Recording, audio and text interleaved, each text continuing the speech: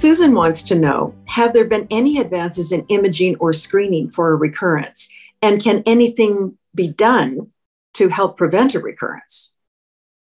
So let me answer the first question. So, we have done clinical trials where patients got imaging, that meaning CT scans, even if they don't have symptoms every 4 months, as opposed to the other group had only scans when they got symptoms. And we looked at two outcomes. One is, are they surviving longer? Because that is, of course, our primary goal. But actually, the secondary goal was, is their quality of life better? Now, many of us knew that survival is not going to improve because we understand this disease. So it did not. The two groups did not have any difference in survival. But we were very surprised to see even the quality of life was not improved.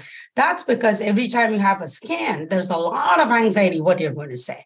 And then if there is some ditzel somewhere that could be nothing at all, now they say, well, not sure whether it's inflammatory or metastatic. Now you have to go on biopsy. Now the biopsy can lead to some complications. Or sometimes we'll say, no, we can't biopsy it. We're going to watch it closely. Now it's easy for me to say, and then I walk out and go and see a next patient. But you're going to carry this heavy burden in your mind and, think about, oh my God, 4 months, I'm going to wait. What if it's grown? So there's a lot of anxiety that induces that, that we're not able to address. So that's why we don't do routine imaging for all patients, but we have a very low threshold to do the imaging if you have symptoms that we are concerned about. And I generally educate my patients, any persistent progressive symptom. So 2 Ps, persistent progressive symptom, please call. Don't even wait for the next, appointment, and then we'll move forward from there.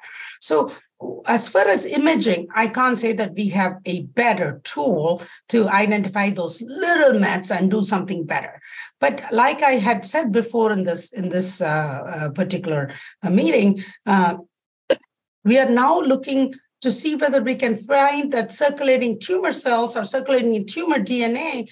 And if that proves out to be good, we have some late, FDA approval of a test. But if it is going to impact patients' lives by, doing this on a routine basis, and we think we can start treatment earlier and impact their outcomes, you're going to have another test that we can do, which is even simpler, which is just a blood draw test. So I think we are going in that direction, and we'll know a little bit more soon. Now, your second question was, can we prevent a recurrence? So everything that we're doing is to prevent a recurrence, right? Because if you think about it, your tumor is going to be removed by surgery, and so it's out. And, we're going to do additional radiation, which to just kind of pick those little cells if they're left. And, in certain circumstances, I would say in most circumstances, we would do radiation. But we are also doing all these treatments that we talked about: chemotherapy, anti-estrogen therapy. We're doing it longer. We're doing anti-HER2 therapy. We're trying to pick those high-risk patients who didn't respond so well. We're giving them more treatments to treat. They're all to prevent a recurrence. That's what we're doing. But we did talk about 2 other things as well: exercising, eating right, making sure you're not gaining weight, and making sure you're engaged, because your reduced stress and lack of increased happiness improves good cells in your body, less inflammation in your body. All of this will help, okay? And no doubt, all of this is to help your reduce your recurrence.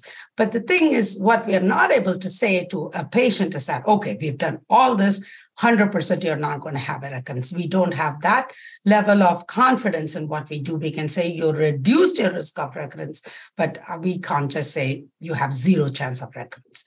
That's where we still can improve and will continue to do better.